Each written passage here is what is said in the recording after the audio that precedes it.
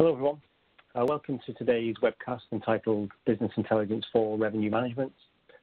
Some quick introductions before we get started. My name is Paul Taylor. I'm a principal consultant at Thorogood based in the UK. I have many years of experience in the business intelligence and analytics space, assisting numerous customers over the years across multiple industries, largely consumer packaged goods, financial services, and pharmaceuticals with their BI and analytics system implementations. I'm Shabu, and I'm a senior consultant at Thorogood based in the UK. I have worked in the business intelligence and analytics space for many years now across domains such as CPG, financial services, hospitality, helping them with their end-to-end BI solutions. I'm Sudarshan. I'm a BI and analytics consultant. I've been working with Thorogood Associates for about 4 years now. I'm based out of the London office. I have primarily worked on tools in the end-to-end Microsoft stack with focus on Azure platform within the context of a CPG company. Thank you, Shibu and Sudarshan. Please feel free to contact any of us after this event if you have any questions using these contact details that you see on the screen. Now, this event is a follow-up to a similar event that took place in November of last year. But given the significant worldwide events that have taken place in recent months, it seems like a recap of some of that information with a specific focus on the importance of revenue management in uncertain times is of particular relevance right now. So today's agenda is a brief introduction to Thorogood, a recap of some of the fundamentals of revenue management, including a look at the importance of revenue management in uncertain times, an understanding of the maturity spectrum and where your position on it might be, and how you can undertake a phased approach to an implementation strategy. Thorogood is a global and independent customer-focused-based business intelligence analytics consulting firm. We operate globally, headquartered in the UK, and have offices in the US, India, Singapore, and Brazil. We focus on a combination of analytical abilities, technology, and business focus to deliver unique solutions to our customers. Our services range from helping customers with their BI and analytics strategies and roadmaps through to the delivery and maintenance of BI and analytics applications. We're an independent company. We partner with who we believe are the key players in the BI analytics market. And we work with numerous companies specializing across the CPG, pharmaceutical, finance, and insurance sectors, as they tend to be data rich and see lots of value in creating business intelligence and analytics tools. So let's talk about revenue management. And first of all, what is revenue management? The objective of revenue management is to sell the right product to the right customer at the right time for the right price, as per the emphasis that we've added here to this quote by Robert Cross, who's hailed as the guru of revenue management by the Wall Street Journal. Another way of putting this is that the objective is to maximize the revenues and profits from a company's brand and product portfolio over time. Now, before we go into a little more detail on some of the fundamentals of an NRM system, there are some particularly pertinent considerations that take on more relevance during times of uncertainty, like the one we're facing at the moment. No matter what industry you're involved with, demand patterns have changed considerably, so there are some fundamental considerations that may take on different relevance to normal times. The objective of revenue management focuses on the selling of the right product to the right customer, but what is the right product right now? Could you have forecast the amount of demand volatility in the market? Are large pack sizes selling in a way that wouldn't make sense in a different circumstance? Are certain products just not selling at the moment, when normally you would expect demand to start increasing? Are some channels simply not available? Are your promotional activities appropriate for the current circumstances? Should budgets be reallocated to other products or other time periods when promotions are more likely to impact customer choice? And are your competitors achieving significant success in areas where you are currently not operating, such as a particular product, channel, price point combination? Is there scope for you to quickly realign and target these potentially profitable areas? A good revenue management system will provide insight to help address these considerations. An effective revenue management system will make use of the enablers of revenue management to facilitate an understanding of the levers of revenue management. These, in turn, will enable revenue managers to harness the latest consumer and market information so they can analyze the market, adjust the product mix, and target consumers through the right customer channels at the right time and at the right price. This will require integrated internal and external data, flexibility of structures to accommodate change, such as new products, markets, competitor information and data sets, an intuitive delivery of insights that facilitates collaboration across multiple business units within the organization. Now, I'll hand over to my colleague Shibu, who will take us through some more details relating to the fundamentals of revenue management. The levers consist of specific areas that can be flexed in order to play around with the product offerings that a company may have. So focus on price, whether this is across your brands or within brands and across your packs, or focus on product and pack inventory or mix, how those packs are promoted, and finally how you sell and distribute those products, which channel you use and on what terms. The aim is to increase gross sales value and profit. We may want to increase volume by reducing price, but this wouldn't be ideal. Instead, we aim to identify what is the right price for a product, a target price, which will depend on multiple factors. There may well be questions that you want to understand the answers to across these different areas, and we will look at some examples of these scenarios in the demonstration later on. These scenarios are age-old really, in the sense they have always existed. Like, at what price should you sell your products? If you sold a different size of product, would that positively increase your sales? Would selling an accompanying product have a positive or a negative impact? Does the timing have an impact? Do any external factors or seasonality have an impact? And so does the price need to vary accordingly? What is the impact of competition on your selling strategy? And what is the most effective method of distribution at your disposal? How do you make those methods even more advantageous to you? In simple terms, how many pack sizes do you wish to sell? Are there any complementary products that you believe would appeal to your consumers? Is there a right time to sell some of the products? What is the right price? Does it need to be discounted because demand isn't so high, or because a competitor has a cheaper equivalent product? Ultimately, to achieve the aim of revenue management and to be able to understand insights from revenue management, we follow a framework consisting of what are called as levers and enablers. The 5 levers of revenue management, namely brand portfolio pricing, pack price architecture, active mix management, promotions management, and trade terms management, provide insights into being able to answer the scenarios at which the product needs to be sold and for what price, mix, and terms. Brand portfolio pricing allows you to capture the full value of your brands to consumers. This means you can better avoid scenarios where they are over or underpriced. Pack price architecture helps identify if your products are provided at the right format, pack, and price for specific shopper missions and purchase occasions.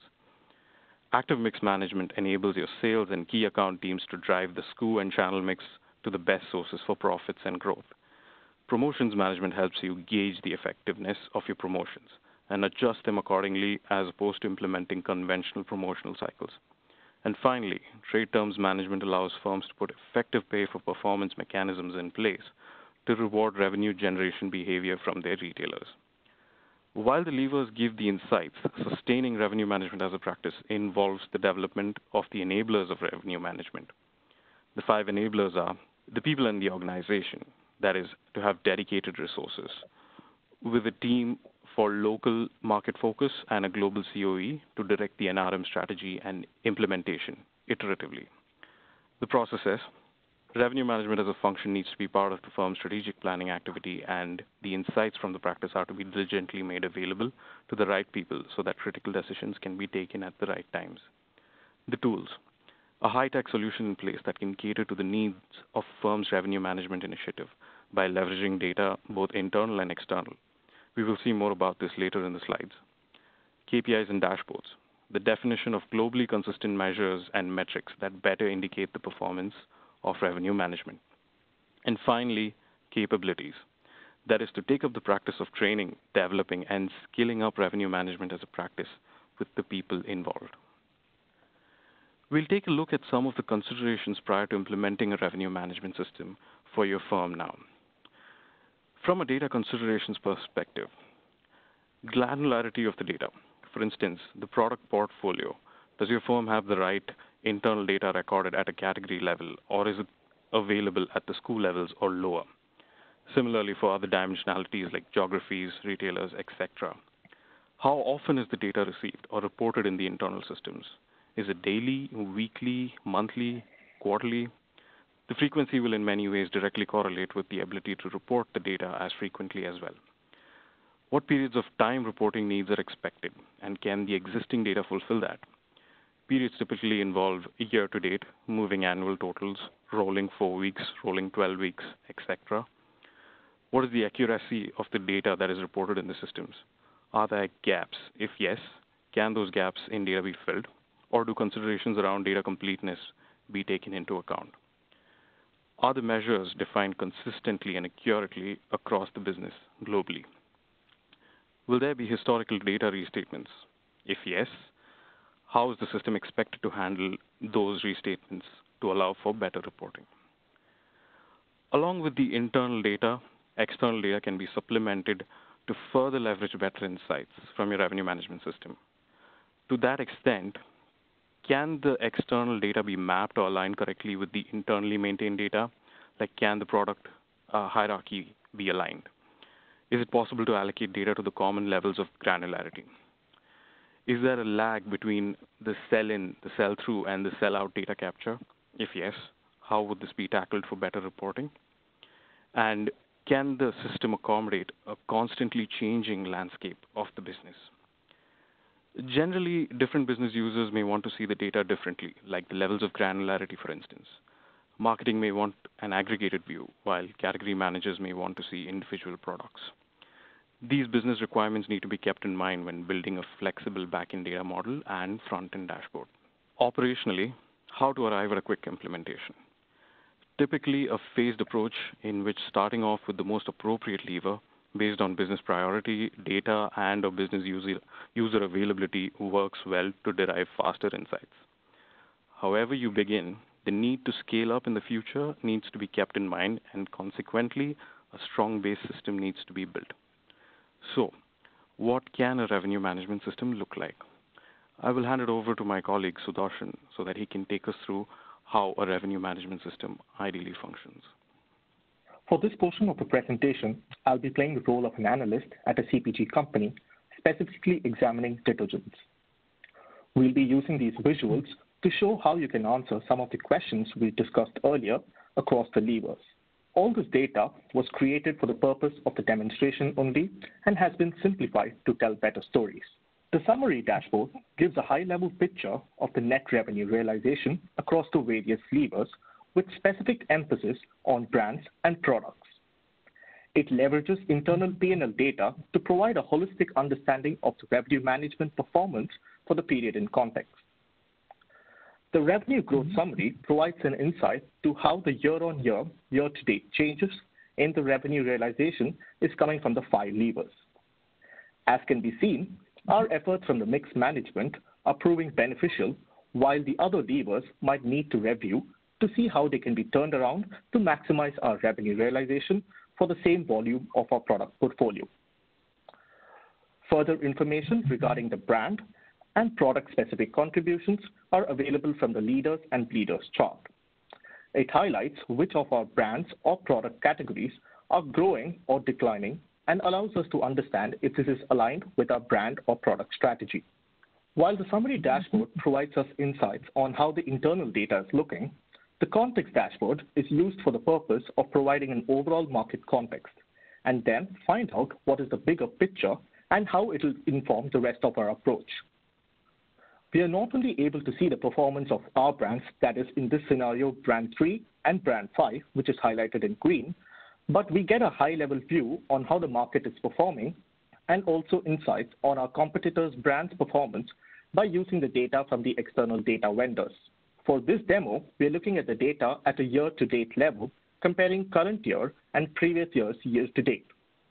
But the data could be available across alternate time periods as well, such as monthly, weekly, or even daily. This depends on the granularity of the data that is available to us. We can examine how the market composition is and where do we stand in the market in terms of both value and sales volume as shown in the top 2 visualizations. We can examine how our competitors are tracking in the same way by examining their trends. This gives us an insight on how the performance of the brands have changed between the time periods, as seen in the performance metrics visualization. We can see that our primary brand, that is brand 5, has fallen in terms of sales in market by 37%, while our main competitor, that is brand 4, has eaten into our market share by 32%. We should be able to identify the reasons behind this drastic change when we have a look into the data in detail through the other dashboards. The context dashboard also helps us to examine regional or channel performance for your own company or for competitors. The point being is to provide an overview to begin to decide how you'll dive into the rest of your data. Our first granular lever that we're going to be looking at is brand price. This is where we can find out if our consumers are being offered the right price of our brand. Looking at this, we should be able to get an idea on what is our current retail price index across different retailers and what our target should be. As shown in the visual, we can uncover if we hit the most attractive retail price tiers. Here, we see our brands across channels with the size of the bubble representing volume. Certain price levels are succeeding more within certain channels. We see some inconsistencies within a brand across channels. We can also see potential cannibalization occurring in retailer 5, something that may be causing problems. This could possibly be because of a higher price level of our brand, that is brand 5, in comparison to our competitor brand 4. Using this visualization, we can finally tune our total portfolio to adjust the pricing strategy. Once our targeted strategy is defined, the roadmap can be planned to move from our current position to our target. Next up, we have the pack price. This helps us in examining the size of the product across brands and retailers. The purpose of this view is to identify potential gaps in our offerings based on the success of the current mix. Here, we ask ourselves if the pack lineup addresses the magic price points in each channel. In our visualization, we can see that brand 4 is seeing a lot of success at all retailers in the 100 ml pack. This indicates that there's a shift in the buying patterns of customers. The consumers are moving towards bigger pack sizes due to prevailing market conditions. This could in fact be one of the primary reasons for a drop in brand size market value, as our products are being sold only in the smaller pack sizes. However, we can also see we may be able to seize the opportunity within our other brand, that is brand 3, as the 35 ml pack, while being our most successful, is not utilized by any other brands in any other retailer. Looking into this helps us discover if our current lineup is aligned to our strategic initiatives across our brands and what our optimal lineup should look like. Our active mix dashboard can help us perform white space analysis as shown here. It helps us in understanding what are we offering and to whom. Using a growth metric, we can discover where our promising products are being sold and what pack size they are being sold in. These can help us measure our growth potential to maximize our reach in retailers we already work with, in sizes we already use, and identifying where we might seek to grow next. As we had mentioned earlier, the 100 ml pack size is one which is missing in our product line, as seen in the pack size lever. It is one of the key demands of the market currently, hence it is shown as a white space to us in all the 3 formats that we have here: capsule, liquid concentrated, and powder. Also, from the brand price lever, we can conclude that our headroom for profit is quite low across retailer 1 and 2. Based on that observation, the active mix report gives us a suggestion to limit the sales of these brands across these retailers while increasing the output to retailer 4 and 5 where there's more room for profit. Next up, we have the promotion lever. This lever provides us insights on the effectiveness of our promotional strategy.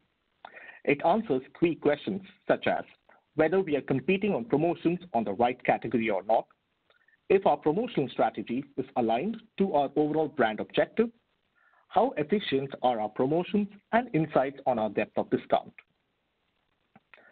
From the first 2 visualizations, we can see that even though there has been an increase in the sale of promotional goods across the market, there has been a drop in the sales of our promotional goods from previous year to current year for both our brands, brand 3 and brand 5. This could potentially indicate that our promotional strategy is not on point and requires a correction. Moving to the visualization on the right, it provides information on how efficient the promotions are for different brands. For this, we use a KPI called promotional efficiency, which provides us an indication on what volume of your goods will be sold anyway without any merchandising. We see that brand 5, the promotional efficiency is around 36%. So what does this mean? It means that only 36% of your goods is sold due to the promotions, while 64% of it is sold anyway. Meanwhile, the promotional efficiency for brand 4 is around 75%. This tells us that brand 4 has identified the exact requirement of the market and are able to generate promotional activity to fulfill this demand. We had earlier seen that the brand 4 sales had increased in the current period because they are in the 100 ml market segment. What we could do to compete in the market is to sell multi-packs of our 50 ml variant to supply to the market's demand for higher pack sizes. This will in fact help us compete against brand 4. This could be one of the promotional strategies that could be taken to increase our promotional efficiency. The other option is where the company could also resort to cutting down further on any promotional activity to increase more cash flow and ride out this anomaly in the market until the demands as what they are before. Finally, we have the trade spend lever where we examine our trade terms with current partners. Here, we paint a picture of our current trade terms, seeing how they are structured about customers. As indicated, retailer 4 and 5 return a great turnover compared to the trade terms provided, whilst the other levers need more effort to get them onto the stage of returns. Generally, a year-on-year comparison allows to understand the change in turnover relative to the change in the trade terms, and a strong positive correlation indicates an investment to be made in those retailers as opposed to the retailers where the correlation is negative. So Sudarshan has just demonstrated what a front-end tool might look like that allows you to explore your performance via the revenue management levers. What you might need to do next will be dependent on where you are on the revenue management maturity spectrum. You could conceivably have nothing right now, though your positioning on this spectrum is likely to be a function of the mechanism that you currently use for revenue management reporting and analysis and the data readiness of your organization. As we've discussed, the fundamentals of revenue management are not new, but the amount of data that is available and the tools and techniques that can be used to analyze that data and predict customer behavior at the micro level have changed dramatically. The value that you can extract from your revenue management system is likely to be extremely limited unless you are near or at the upper end of this scale. If we look back to Cross's quote from earlier on, but this time rather than looking at the objective of revenue management, we look at the focus on the potential impact of technology. He says, in its high-tech mode, revenue management is a disciplined process that enables companies to use massive amounts of customer data to dynamically forecast customer behavior at the micro-market level. We also add in Telluri and Van Ryzen's comment that science and technology now make it possible to manage demand on a scale and complexity that will be unthinkable through manual means. These add further weight to the need for digital transformation approach to successfully implement revenue management in today's data-rich and uncertain world. Back to the maturity spectrum, in terms of data readiness, first of all, you need data. P&L data to understand profitability, internal sales data, and master data, reporting hierarchies, etc. From this data, you could start to build your own reports, maybe even connect directly from Excel. But the scope to do anything meaningful is limited. You then want to add in external data. Now, this data needs to be aligned, which can be a huge challenge when dealing with data quality issues, but also different standards across different data suppliers, local languages, etc. And without alignment, you won't be able to trust that data. Creating a robust revenue management semantic layer will create this alignment, and with full aligned data sets, you can then calculate KPIs and enable joined-up end-user reporting analytics in a fully integrated system. Now, we've already established that a good revenue management system uses the right data in the right model with the right calculations viewed in the right way for your business. It also needs to be flexible and adaptable. It's not a one-time implementation and needs to adhere to the principles of the 5 enablers that were mentioned earlier, especially in order to continue to provide business value regardless of, or maybe especially because of, the changes in circumstances.